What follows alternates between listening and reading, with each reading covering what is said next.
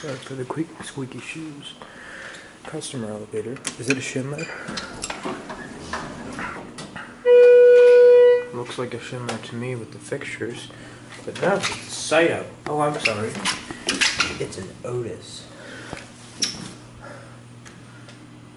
Of course, modernized by Schindler, but this is from 1977. It's your capacity. Staying open. Oh. Close when I push a button. It doesn't usually do that. Let's listen.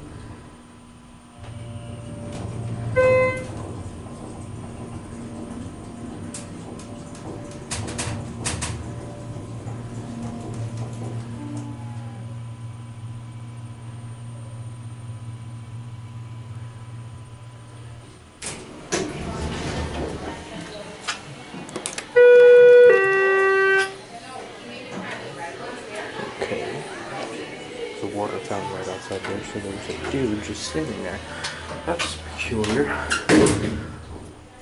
This most likely used to be Lexan. It's one of your basic Macy's elevators from the 70s. You know, this store used to be, I believe, no, maybe, I don't know. I'll put it in the description. I think this used to be Strawbridge's at one point or another. That's odd. Oh, okay. See, this thing, I think, at least partially, has been replaced by a Schindler controller. I'm pretty sure the equipment is all original. I think the motor is, the cap's definitely.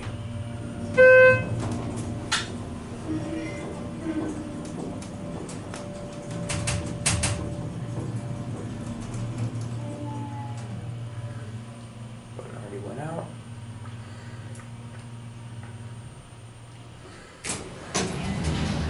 So yeah, the entrance level is on 2, and then on 1 is okay. On 1 is like a restroom / customer service kind of corridor, like that interlock. This cap is definitely at least partially original, mostly. I think the motor is, as I said, and the controller and the fixtures have been replaced. I'm pretty sure the controller has, because it sure does act like a Schindler. It's like floor has to. Okay, it didn't do it this time. Let's hit the button. Okay. Well, if this thing is going to be very strange, then I think we should get out. Get out anyway.